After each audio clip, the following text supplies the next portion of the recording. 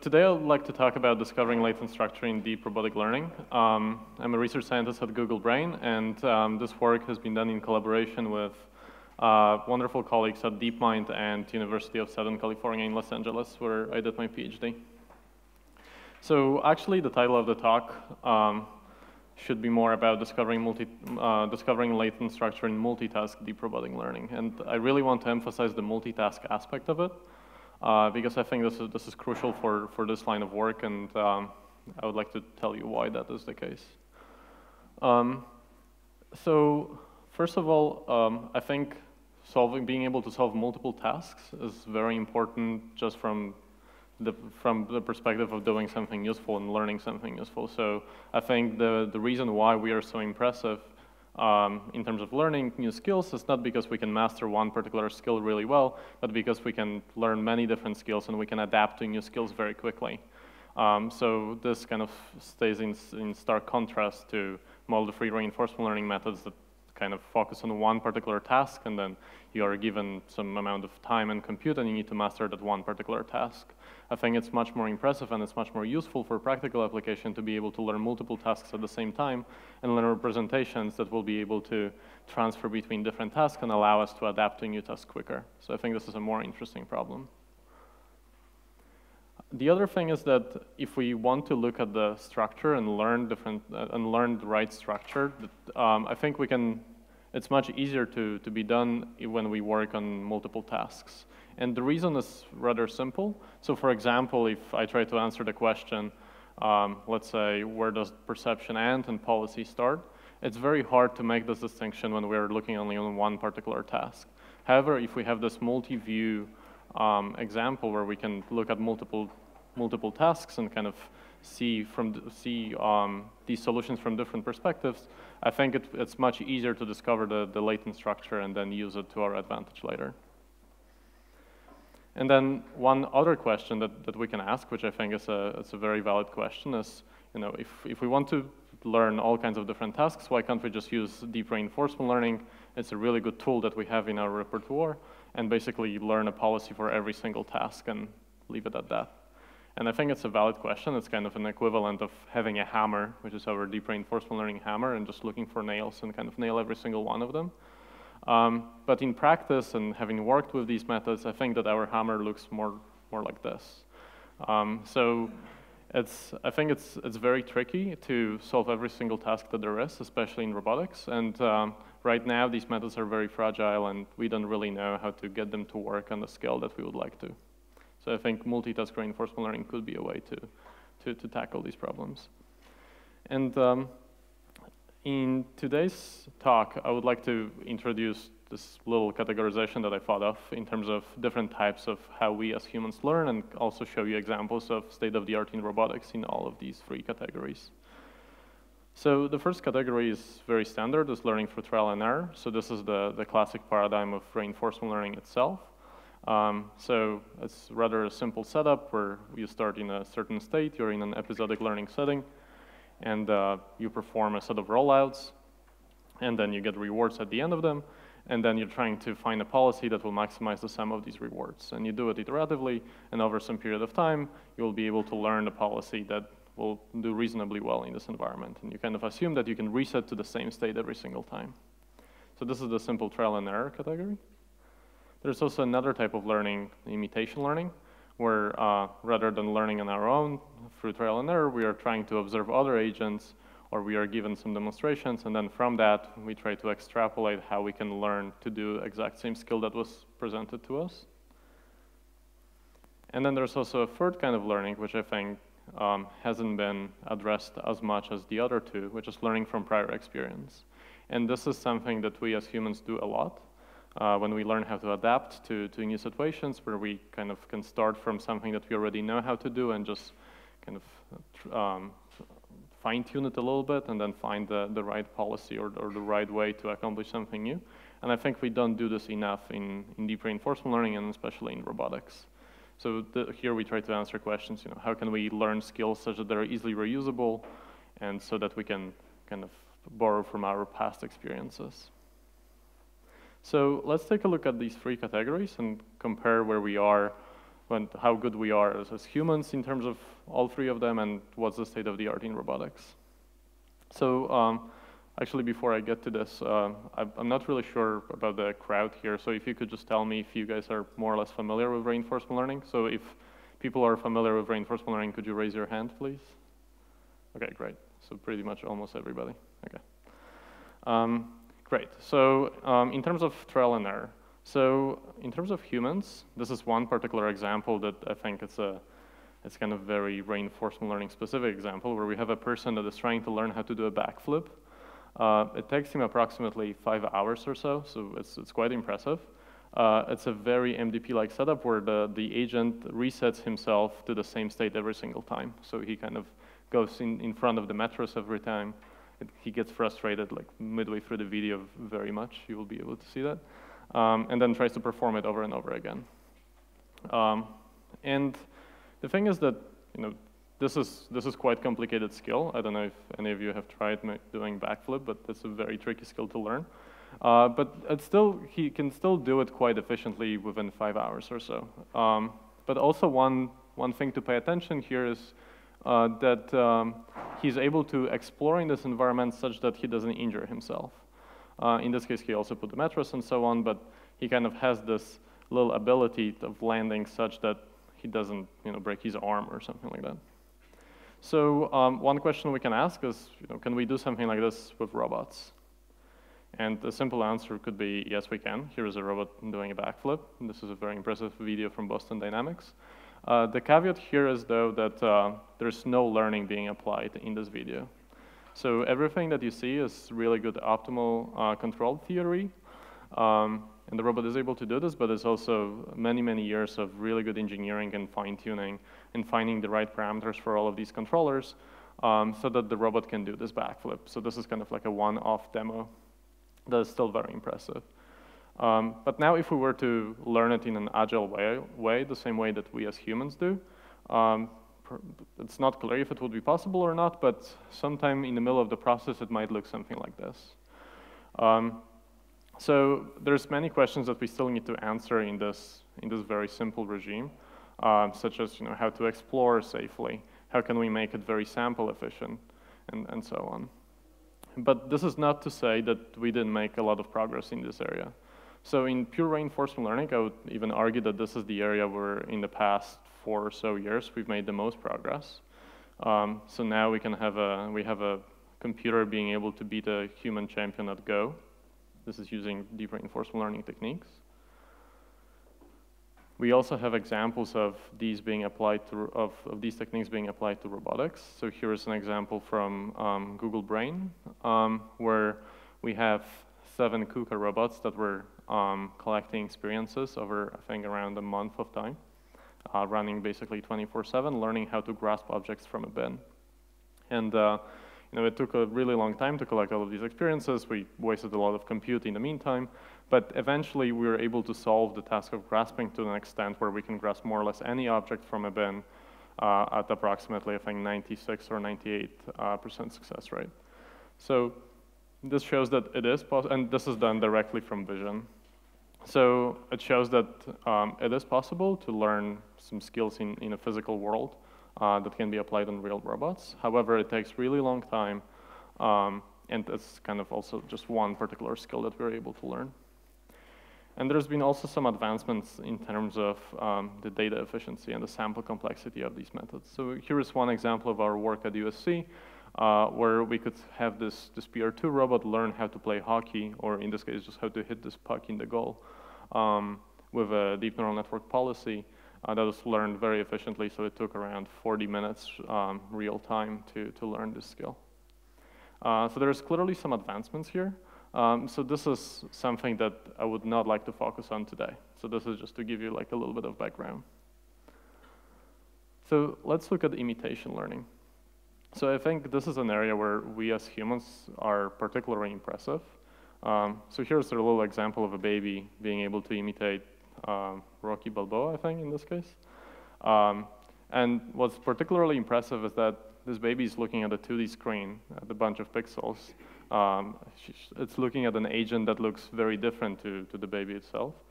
He has a different morphology. Also, he's super muscular and amazing. We all watched Rocky. And it's able to find a mapping between the morphology of this agent on a 2D screen and its own morphology and imitate every single skill more or less perfectly. Not only that, but it's also able to kind of realize when the skill is switching and that there are many different skills and how to imitate every single one. If we were to compare it to state-of-the-art in robotics, let's say like 3 years ago or so, it would look very different. So here is a postdoc from our lab, Oliver Kramer. He's now a professor at CMU, who's showing a demonstration to a robot, which is kind of the main way that how we used to provide demonstrations for imitation learning. The other name of this field is also learning from demonstration. So basically, you would show only one particular skill. In this case, you would just drag robot's arm. It's what we call kinesthetic teaching, and basically present exactly the skill that you want the robot to replicate, even by using its own joints. So the problem is very much simplified. Not only the medium that we are using is very much simpler, but also is just an example of one particular skill. Now, over the past 3-4 years or so, we've made amazing progress in this field as well, especially in terms of the way we provide these demonstrations. So here is one example. This is work from Chelsea Finn, who's also at Google Brain now, that shows how we can learn from just one demonstration. This is assuming that you pre-trained all of this using meta-learning. But at test time, you provide one video demonstration of a human performing a task, and then the robot can replicate this task. So in this case, the human is either pushing one object towards the other, or I think dropping a ball. And then the robot, even if it's in a slightly different setup, can realize what is the task that you're trying to provide to the robot and replicate it more or less okay.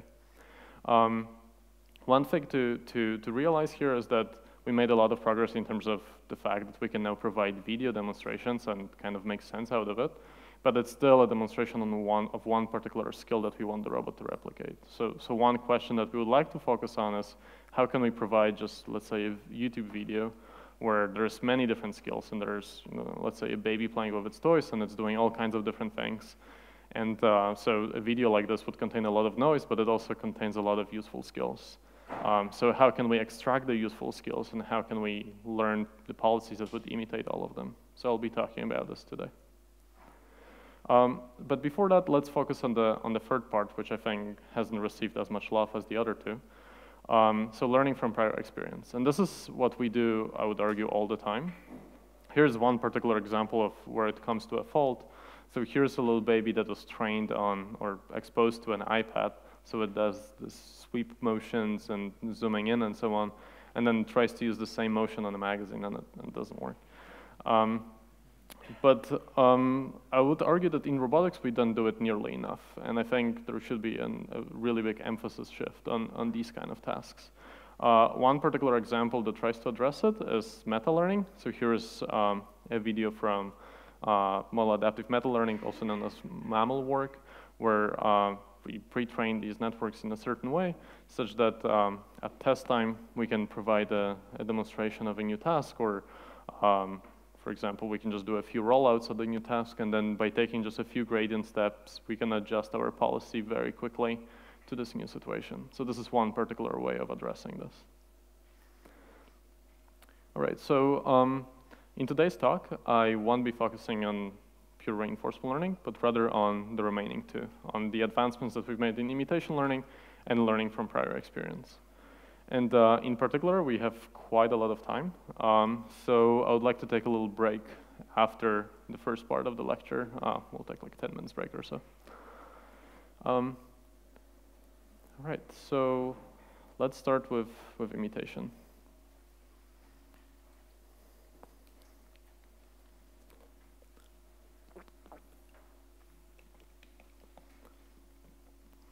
Right, so just to set the scene again, we want to move away from this very constrained demonstration where we drag the robot's arm, but not only this, we only provide a demonstration of one particular skill that we want the robot to replicate perfectly. And we want to move to this much more unstructured environment where we could have a baby playing with its toys, and while it's doing lots of random things, It's also doing a lot of useful things, such as grasping an object, stacking objects, putting an object into a hole, all kinds of different things, putting objects in its mouth, arguably. And we would like to first segment all of these demonstrations, so kind of make sense, extract the ones that make sense, and then learn a policy that would be able to replicate all of them.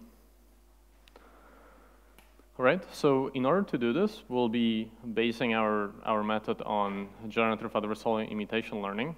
So I'll quickly introduce how this method works. If you're familiar with it, it might be a little bit boring, but I think it's important for everybody to understand, and it's a very simple idea. So it's based on generative adversarial network scans, but applied to imitation learning.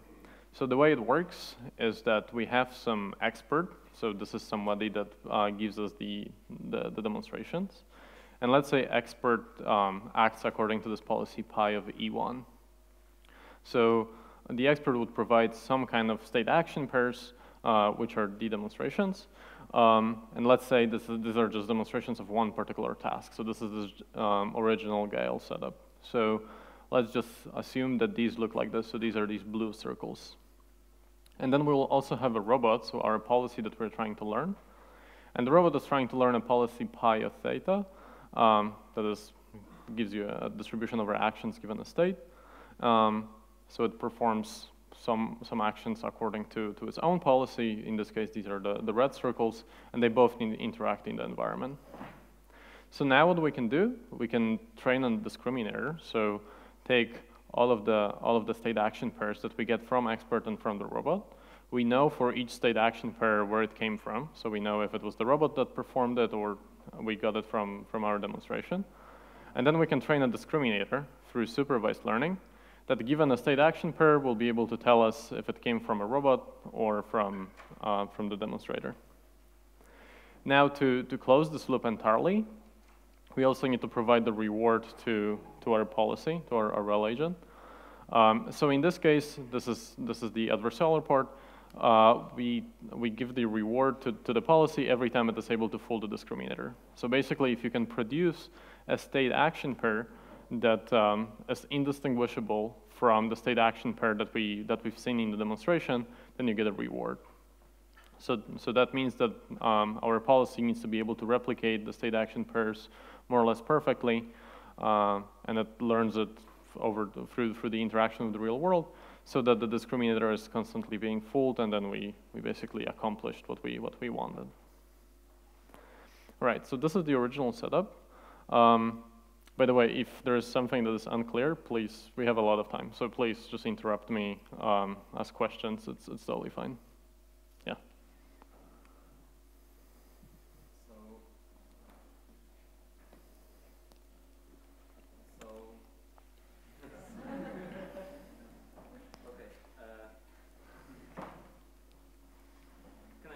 Sure.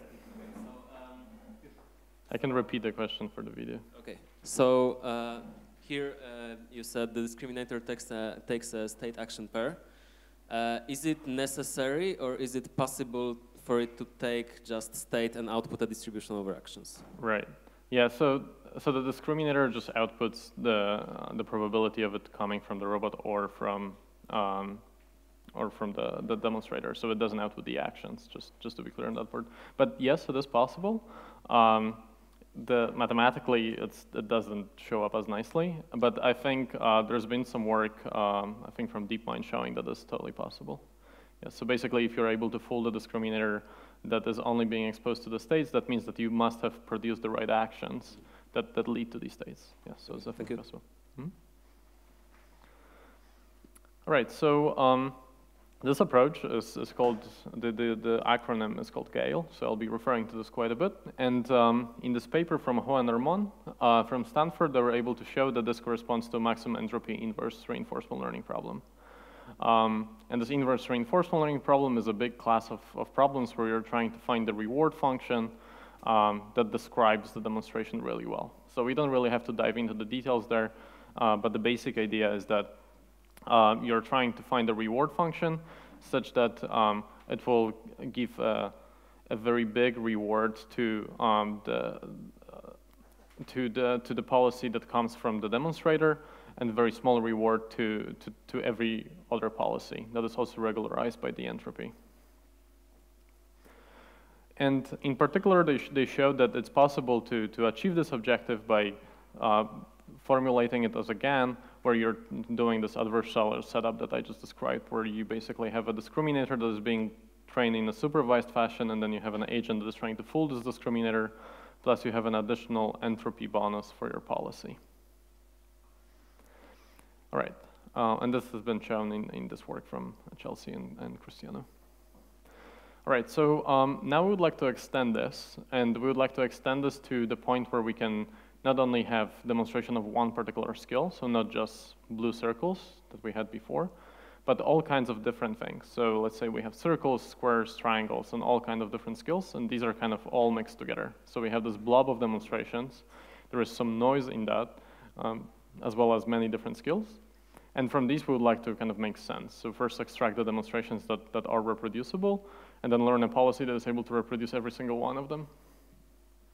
Right, so we kind of stay in this setup. So we still train a discriminator that is given a state action pair, or just a state, is able to tell us if it came from the robot or from the demonstrator.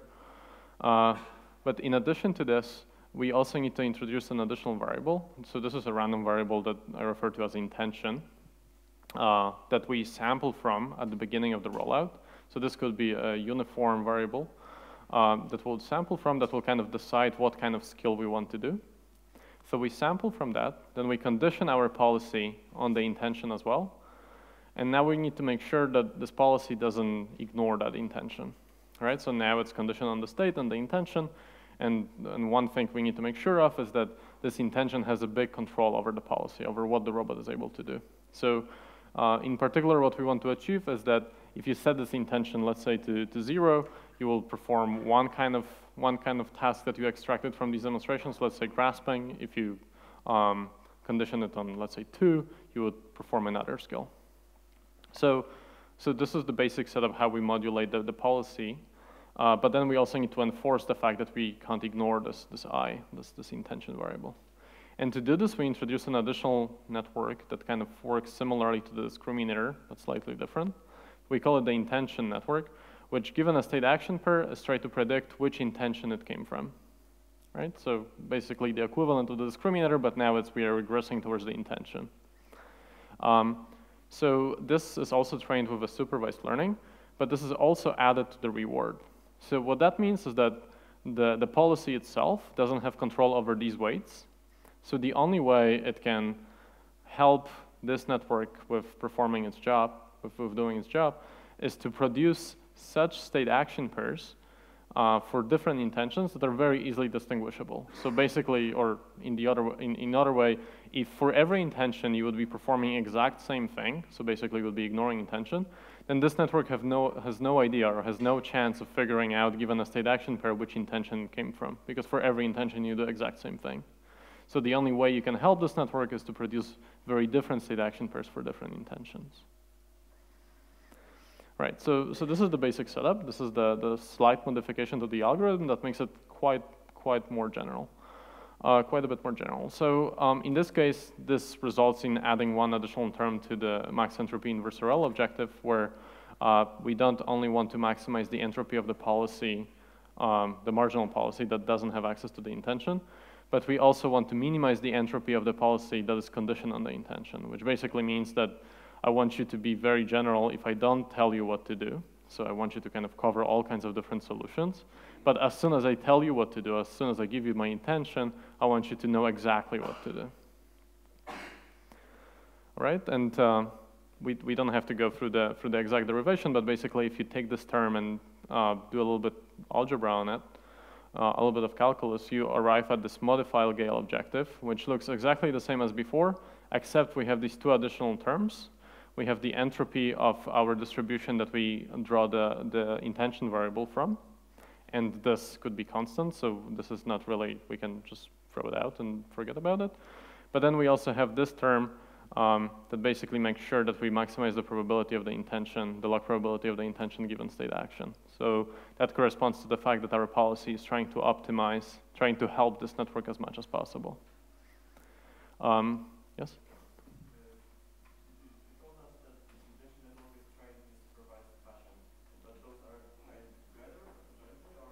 Yeah. No, they're trained jointly. Yeah, that's a good question. So supervisedly, it's the same how it works in a simple Gale setup. So the discriminator is constantly trained on every pair. So it's being updated, and while it's being updated, the policy is being adjusted as well. But at the same time, we need to know what was the intention of the expert. So those videos of expert doing some stuff not be labeled somehow, yeah? No, so we can only take so they're not labeled. We only take the intentions, the label from the intention that we set. We don't have the intention of the expert. So basically, you can only train it on the data, on the state action pairs that you got from your policy. Okay, but understand where we get the labels for the intention. Right. So you get because you set the intention when you do a rollout, right? So you can only take state action pairs from your policy for the intention network, and there you know because you set it yourself, right? You sample from the uniform distribution, if you will. You know what sample you took, and this is now your label for the intention network. Does that make sense?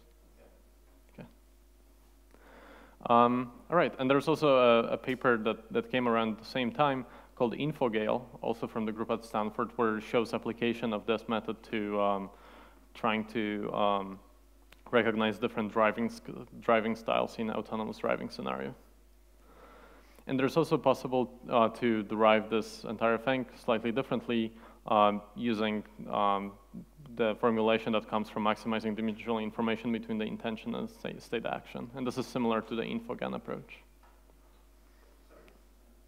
Do we have to accommodate so that the distribution of intentions is the same as distribution of the expert trajectory? Do we have to make sure that kind of the expert similar? Right. Okay, that's a good question. So if I understand correctly, what you're saying is, do we need to make sure that, for example, the number of categories here is the same as the number of things that we hope that the expert was trying to show? So the answer is yes and no. If you do know this, it will be an easier problem to learn.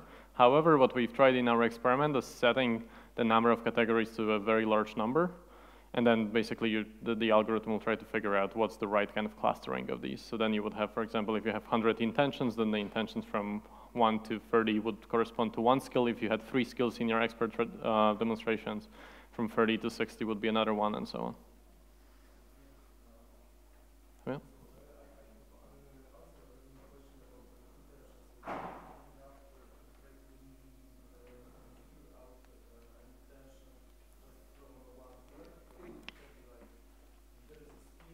Right.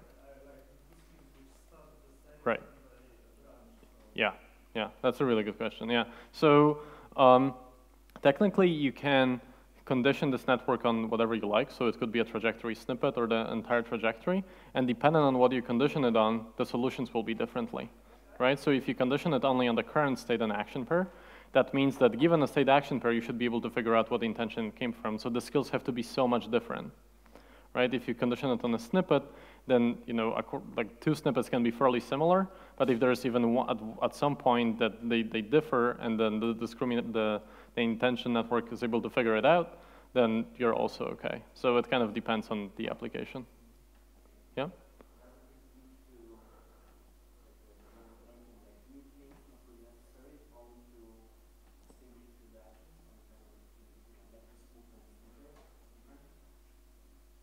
Sorry, could you repeat the question?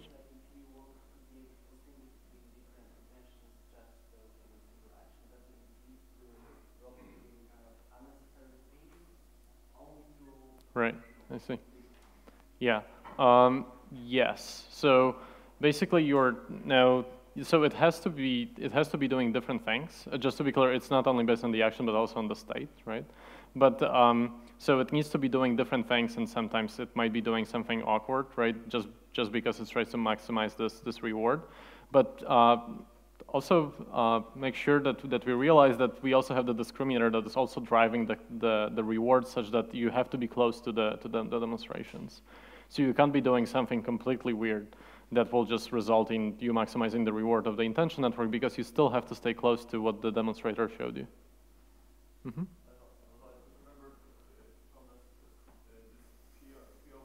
Mm-hmm. Probability of intention is uniform, or Yeah, it could be uniform. So you could also learn that. In this case, it's just uniform.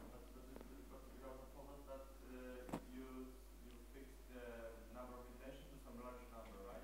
Yeah, so you have a full choice of what kind of distribution you'd like to choose here. So it could be a continuous distribution, it could be a discrete distribution. You decide, how many categories there are, but it's still a uniform distribution. But yeah, but if you decide that, for example, you fix this number to 100 categories, 100 intentions, and then, for example, there are only 4 intentions, but it isn't a problem for the training.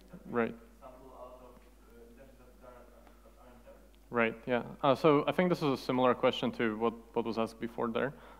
So basically what would happen in this case, it's a harder problem to learn, but what happened in our experiments is that if you set this number to much higher than what is present in the data set, then basically it will cluster them together. So you will have a bunch of intentions that are responsible for one kind of skill, another group of intentions that is responsible for another one, and so on. Right, so to show some experiments of how this works.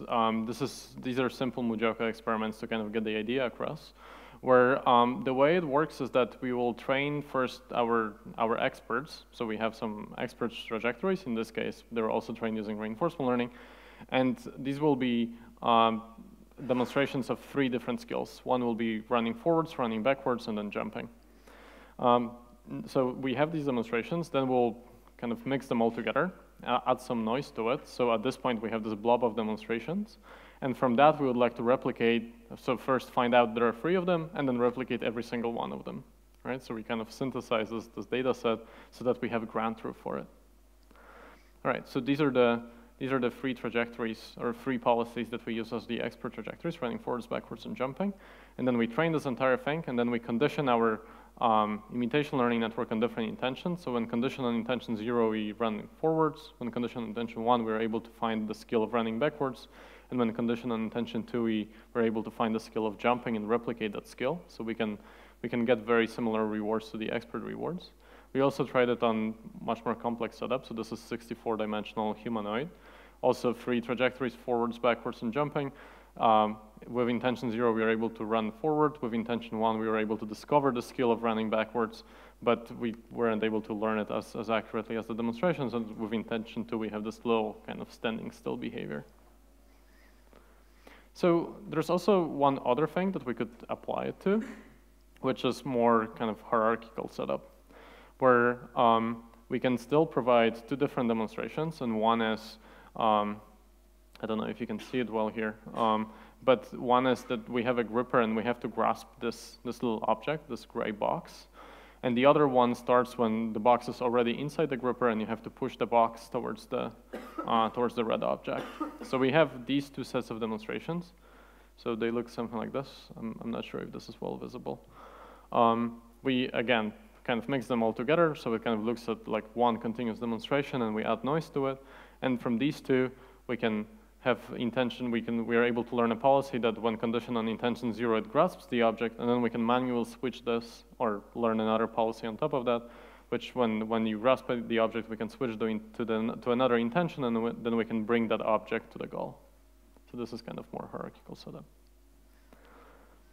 All right, so this is one method of how we can discover a little bit more structure in demonstrations and how we can use that to our advantage so that we can extract something from these unstructured demonstrations and then learn policies that do many different things. But there's also lots of other works that are kind of in a similar vein. So because this is more kind of a lecture, I would like to introduce some, I think 2 of them. This is, just to be clear, this is not my work, but I find this work really interesting.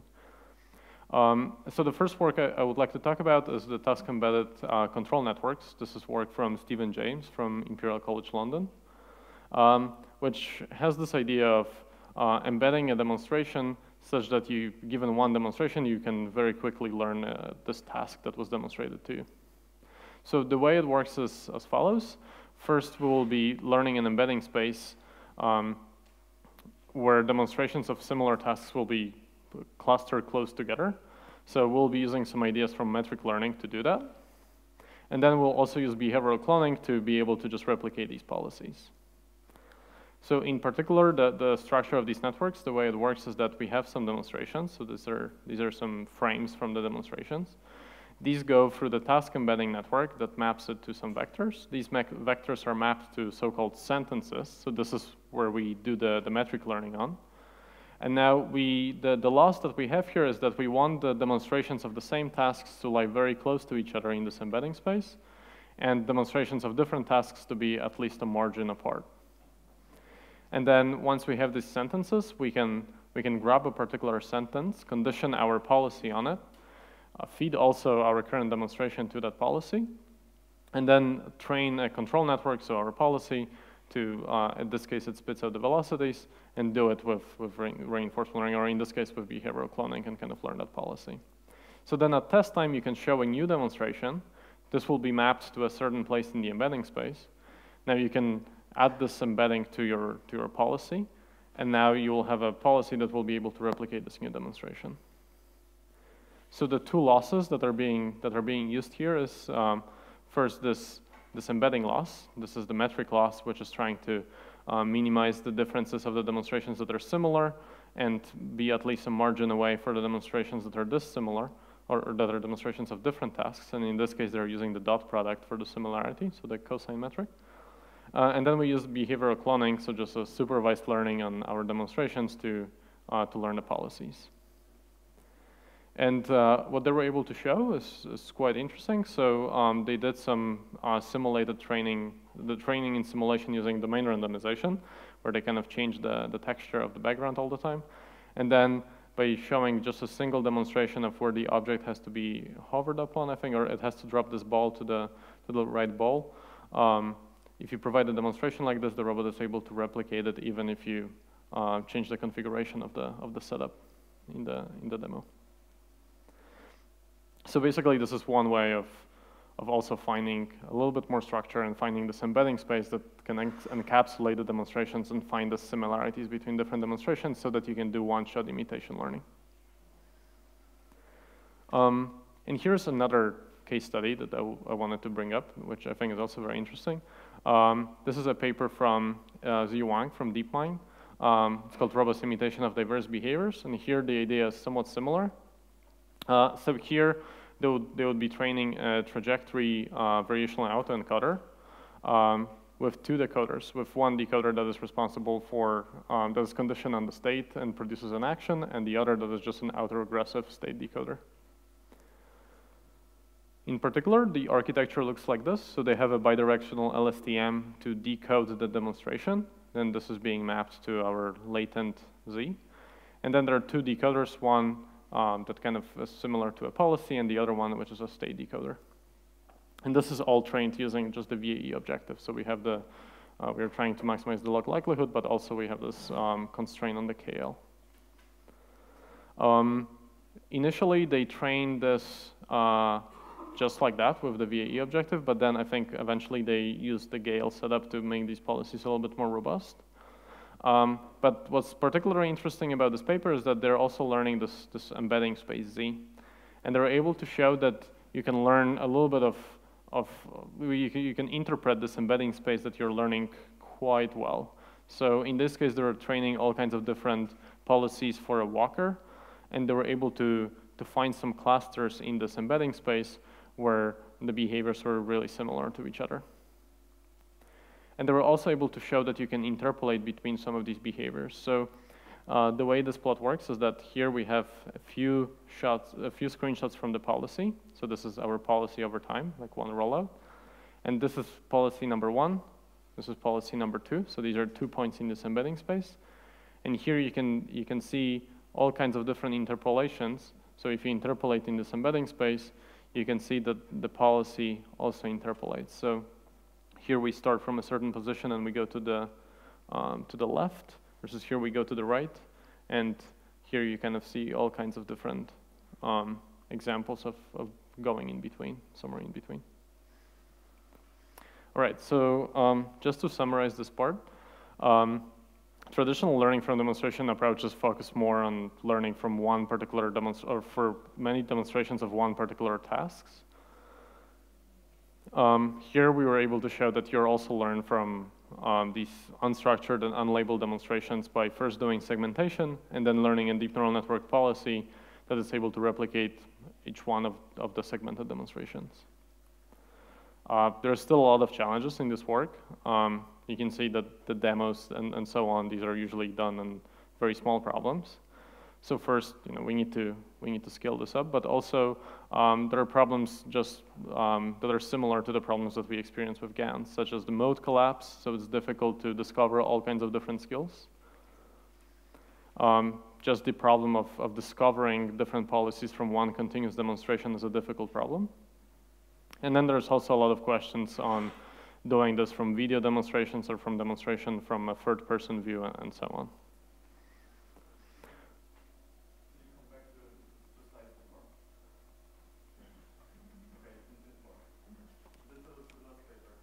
Uh-huh.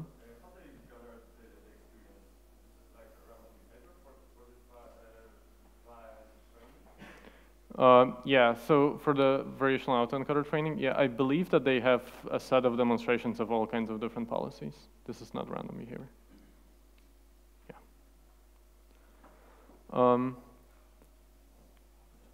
Right. All right, so let's talk a little bit about learning from prior experiences.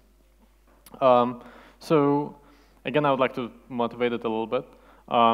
So I would like to start with motor skill acquisition and how this is done in other living organisms.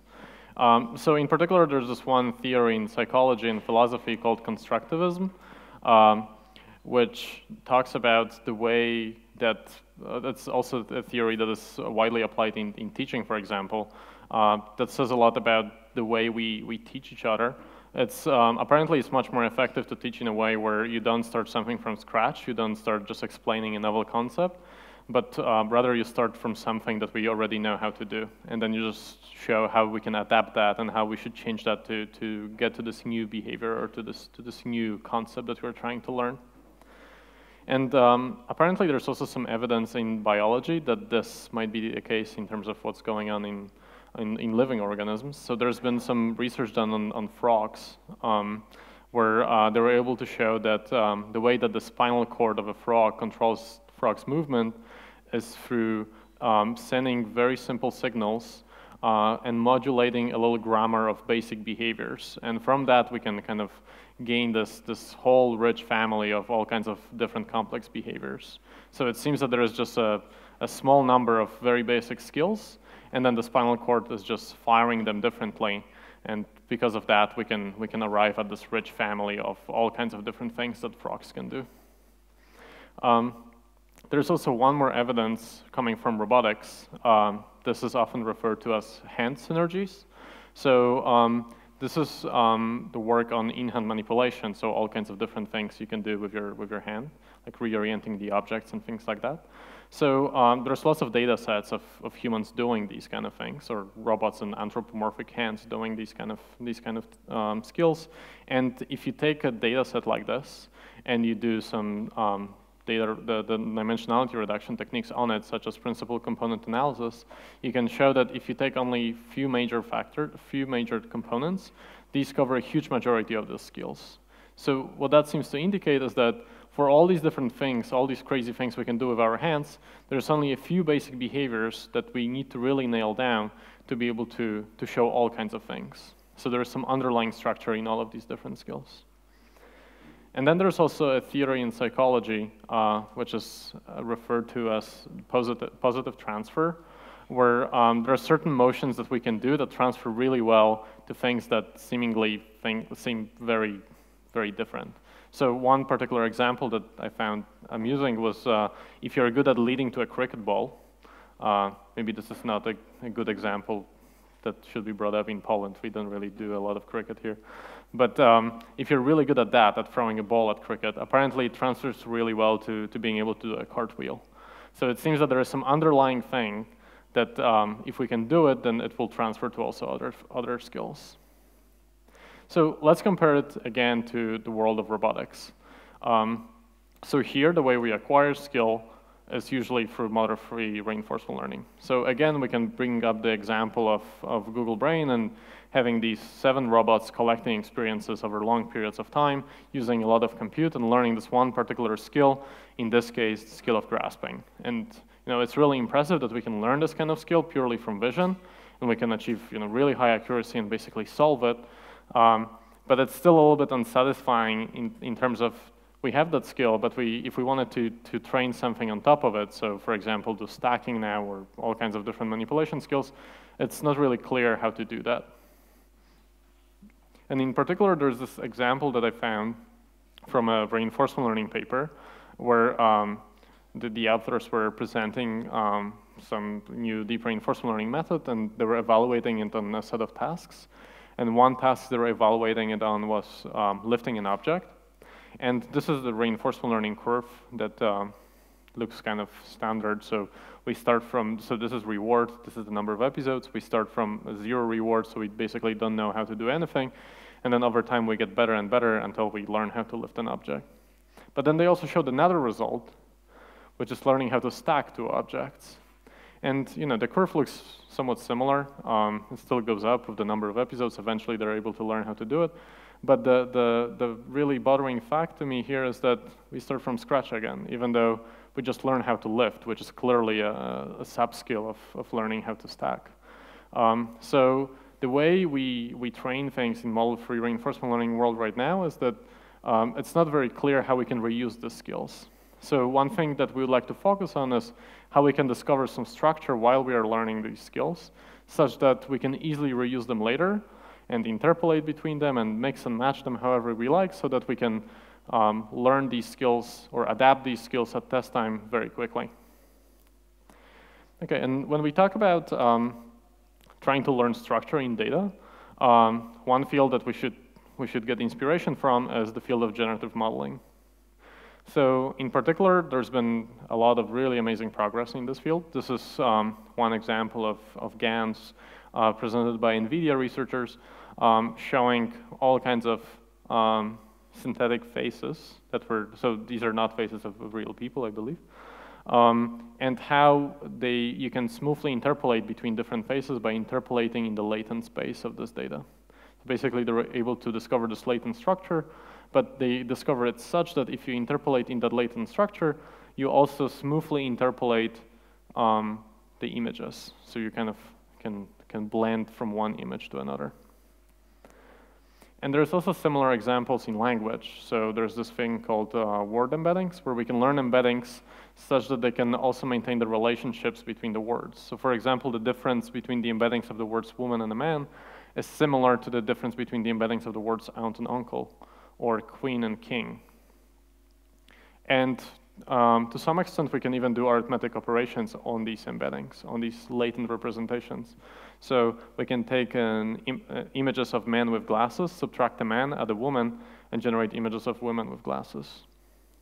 So it seems that they were able to discover a quite rich structure in this data, and also discover it such that we can manipulate the structure and kind of do all kinds of different things. So let's see if we can do something similar for robotics and DeepRL. So let's try to do it naively. So let's look at how latent space in images works. So we have images of 2 celebrities, I guess. We have one image and another image. We will map both of these to some points in the embedding space that we are learning. And one other property that we would like is that if you interpolate between these 2 points, you will be also interpolating in the image space. So it will be the smooth interpolation between 2 different images. So one way how we could apply it to policies is basically take a policy of one particular skill, embed it to some point in the embedding space, so kind of squish it over time, project it into a point in the embedding space, take another policy that does something different, also squish it, embed it to a point in the learned embedding space, and then we hope that we will also get this interpolation property where we can kind of pick any point between these 2 points in the embedding space and kind of get a skill that is in between the 2. And when we have that, the hope is that now that we have this rich embedding space that kind of shows the library of all kinds of different things we can do, we can use that to learn more complex skills on top of that. All right, so the main idea, again, is to learn multiple reusable skills and to represent them in the skill embedding. So I've been talking quite a bit about embedding, so this is a picture of what I have in mind when I talk about this. So let's imagine abstract embedding space. And I would like this embedding space to be formed such that it can be split into different regions, different areas. And let's depict them with geometric shapes. So we have, let's say, squares, triangles, circles, polygons, all kinds of things. And each region is responsible for one particular skill. So for example, squares will be responsible for grasping, triangles for stacking, and so on. So not only this, but we also would like to train it such that if we take different samples from one particular region, so for example from polygons, these samples should correspond to different solutions of that particular task. So for example, in case of grasping, one sample could lead to a top grasp and another sample could lead to a side grasp. So to show a more concrete example, if polygons was the task to push this little block that is attached on the rail to the middle of the workspace, maybe one sample could lead to the solution where the robot simply cages the object and pushes it towards the middle, versus another solution could work a little differently where the robot doesn't cage the object but instead pokes it with its knuckles and eventually gets it there. And yet another solution could be even different where the robot squishes the object from the top and then pokes it once with its elbow and it gets to the solution. And the reason why we want to do this is so that we have this rich library of skills and different ways of accomplishing these skills so that we can then borrow from this library at test time and kind of learn new skills on top of that. Right? So that's the idea. So we would like to first train this embedding space, and then once we have that embedding space, use that embedding space to transfer to a new setup. Yeah.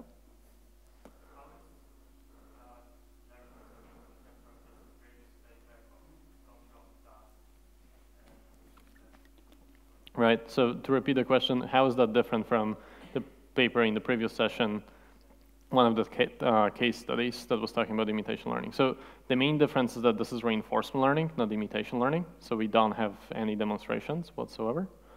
And that brings all kinds of different challenges. And also the derivation and the setup is quite different, so we'll get to that. All right, so we want to learn this embedding space. The main question in all of these deep learning methods is how do we train this? So let's start with a simple schema showing how reinforcement learning works. So we have some observations, then we try to learn a policy that given a state, given an observation will produce an action, and then we act in the environment to collect the data and kind of learn this policy. So now what we would do is we will start by saying that we are in this multitask reinforcement learning setup. So we are solving multiple tasks at the same time. And we also assume that we know which task we're currently solving. So for example, we could have a one hot vector, this task ID, that tells us which task we're currently trying to solve. Then we'll try to learn a mapping from this task ID vector to an embedding space. So this is a stochastic space. So this could be, for example, a conditional Gaussian. And we'll learn this mapping. So this is the embedding space that I've been talking about this whole time. We learn this mapping. We have the stochastic embedding space.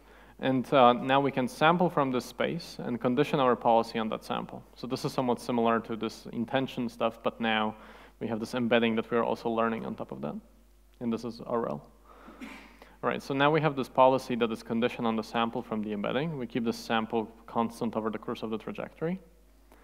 And now we also introduce the regularizer, which kind of comes from variational inference. I encourage you to look at the derivation in the paper, where this is kind of similar to this intention network, where we call it the inference network, where now we look at the short trajectory snippet of state and actions, and then we try to regress it towards the embedding that was set initially.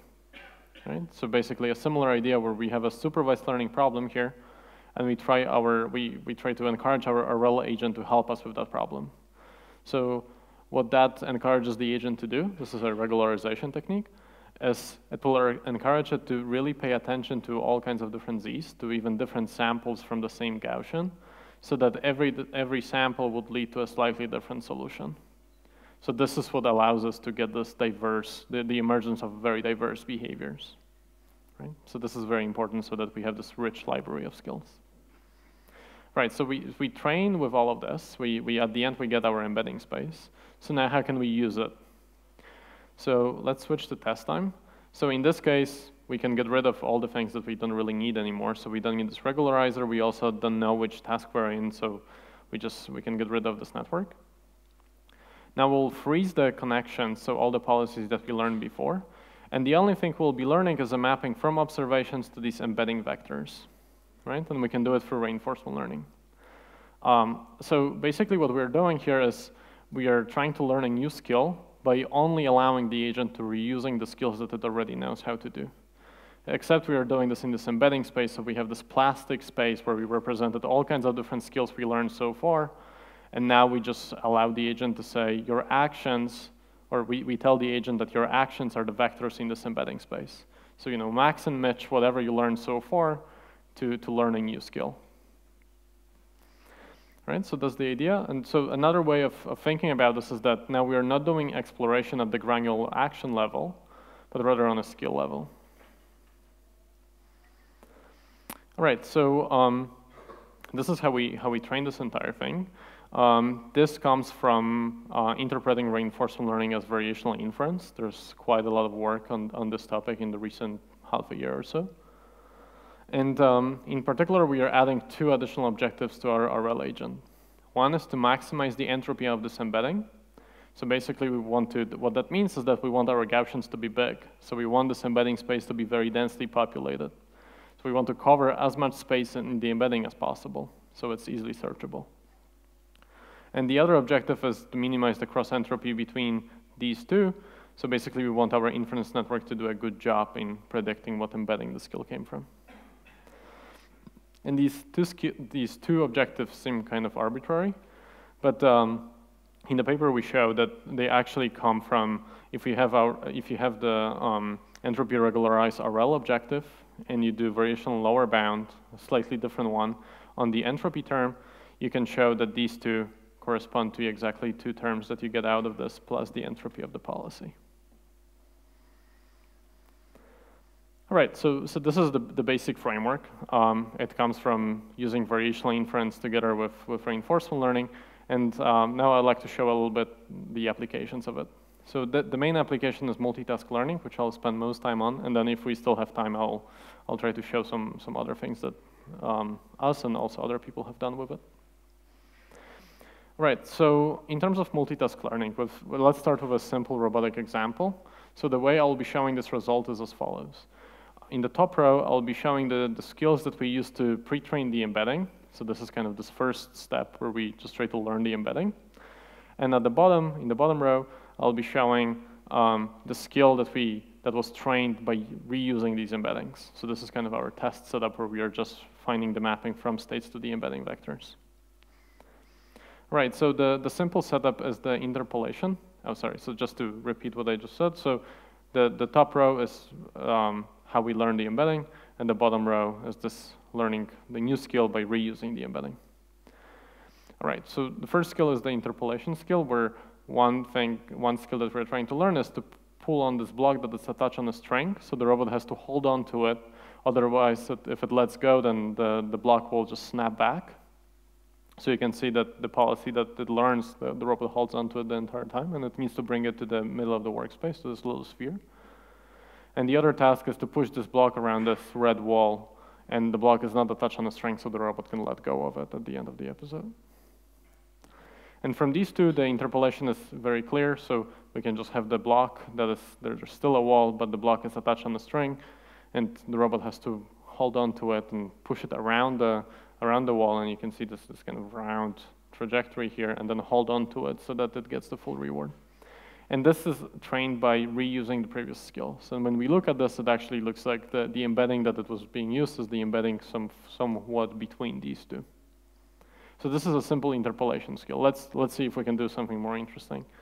So in this case, again, the top row are the 2 skills that we use to train the embedding on, and the bottom row is where we transfer.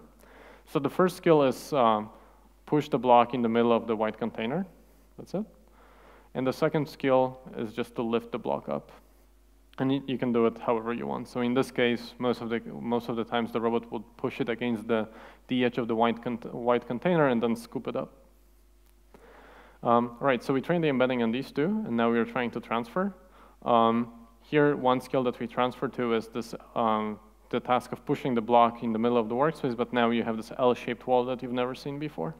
So now you have to, from the previously learned skills, you have to figure out an embedding that kind of corresponds to pushing the block along the edges of the white container so that you can avoid this wall and get it there. And also, if you use different embeddings, you can find another solution where you push along the other side of the wall. Now we can also use exact same embeddings and train a different task. And we can do it efficiently, where now there's a wall that goes across the entire container, and now the robot pushes the block against the edge of the white container and kind of slides it down to get to the middle of the container. So this left us a little bit puzzled because in these skills, we don't really see any behavior, or we didn't request the robot to learn any behavior where it learns how to push the block along the edges of the object. The only way it's required, the only skill that is required to learn is how to push it towards the middle. So we went on and visualized a little bit more what's going on.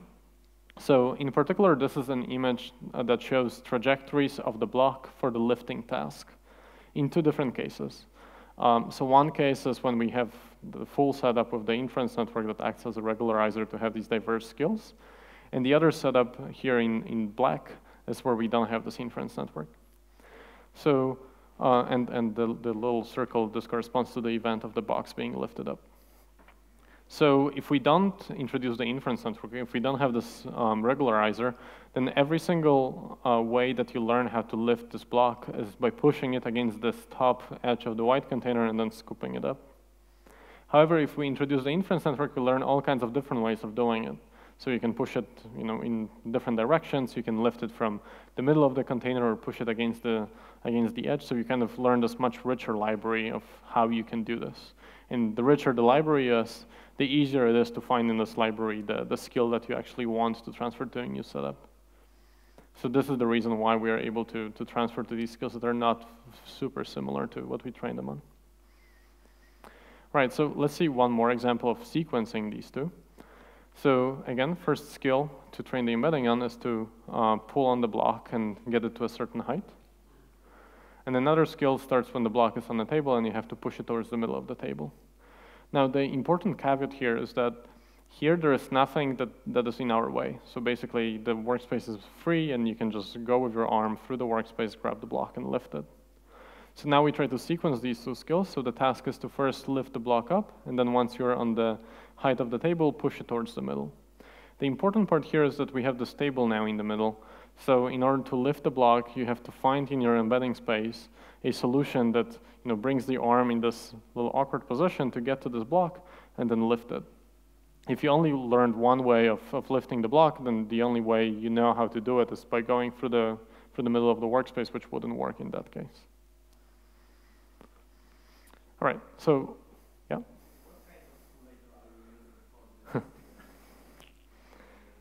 Yeah, so the question is, what kind of simulator are we using? We're using MuJoCo. In particular, this was done at DeepMind using DM Control Suite or DM Manipulation Suite, which I believe will be, I don't know, don't want to say too much. All right, so we can look at some quantitative analysis. So we'll be comparing these tests that I've showed to three different baselines. One baseline is when we don't have the inference network, so basically the skills that we're learning are not as diverse. The other one is we are just trying to learn this new skill from scratch. And one other one is when, rather than learning the mapping through these embeddings, we can just learn the mapping directly to these task IDs. So this is a very simplified setup. So first we start with the spring wall task. So this is a simple task where you had to pull on the block. You can see that our method performs quite well. It is able to solve the task, but it seems that the presence of the inference network is not that important. You can still solve this task even if you don't build this rich library of skills. If we look at the L-wall setup, the difference is much more apparent. So our method is the only method that is able to solve this task fully. And when you try to solve it from scratch, you also don't succeed. And it seems that the inference network here, the presence of the inference network is much more important.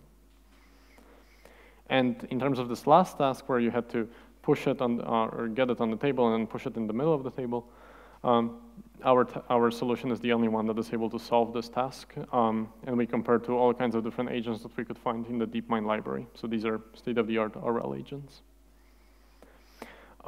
So in all three of these cases, we are trying to pre-train this embedding space on tasks that seem relevant to the task that we wanted to transfer to.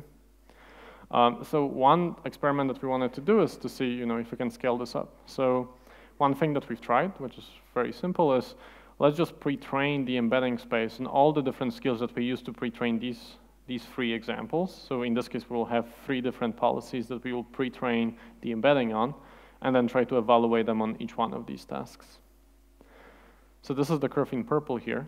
So we can see that it still is able to solve all of these tasks. Now the embedding space is much richer because we have the solutions of all kinds of different tasks, so all 6 of them rather than just 2.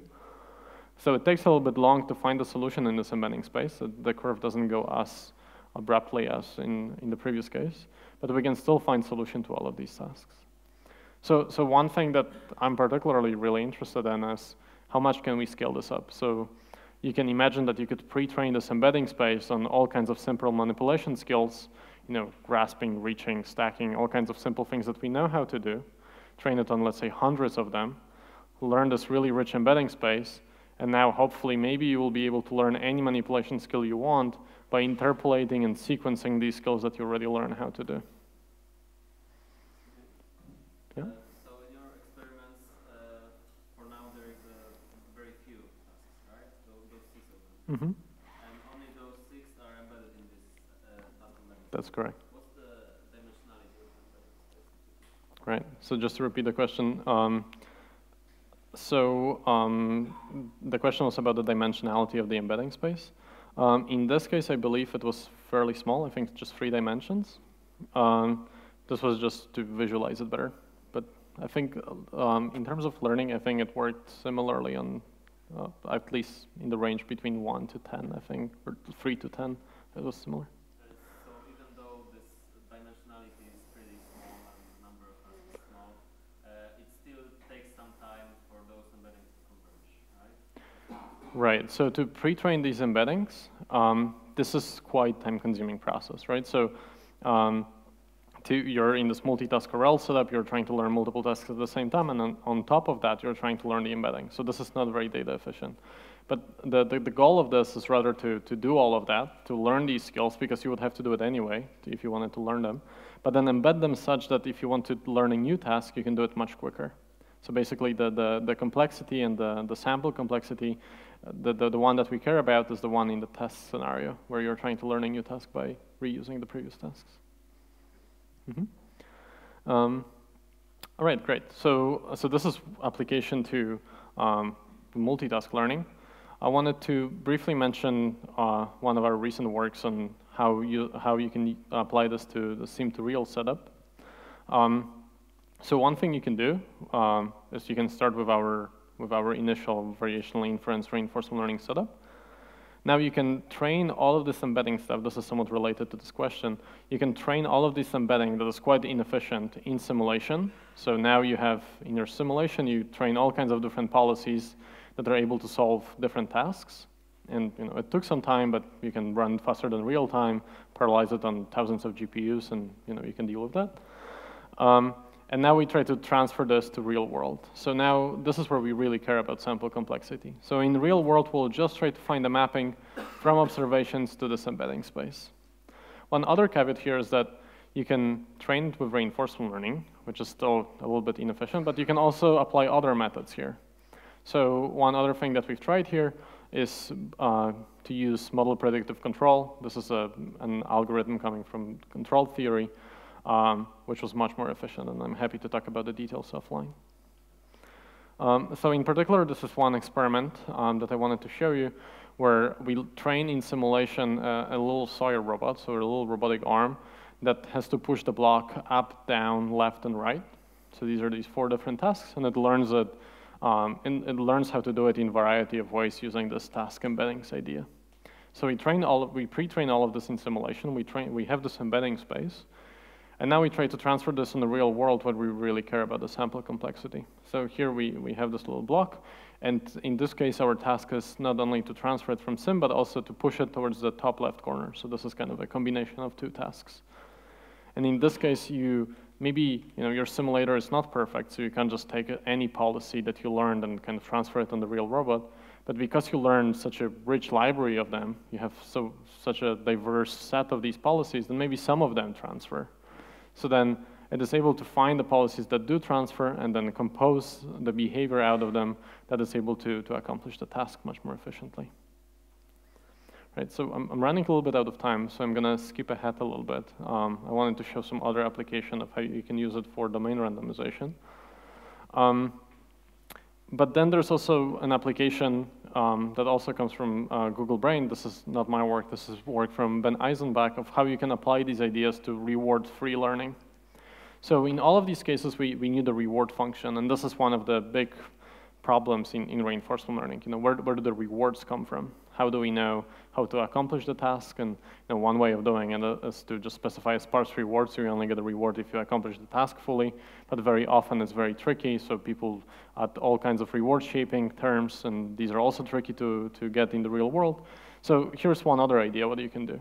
So what if we didn't have any rewards, and instead we use this task embedding framework to just say, learn all kinds of different ways of doing stuff in the world, right? So you only get a reward if you can learn a skill that you have never seen before, right? So the setting is actually very similar to the board that I just described, except we now don't have these task IDs. We just sample directly from the prior distribution.